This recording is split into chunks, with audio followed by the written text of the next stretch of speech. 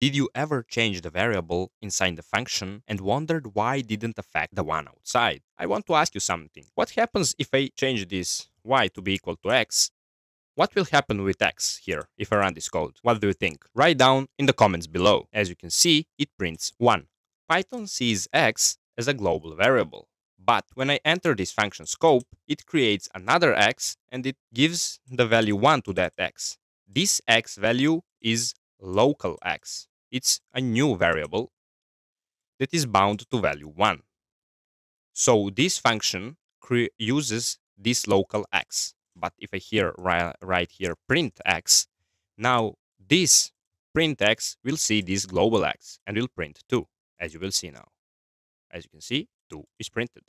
But if you want to use this x and change it, you can use the keyword global that will tell Python that you want to look for global x inside your program and that you want to use that x, global x, inside this function f.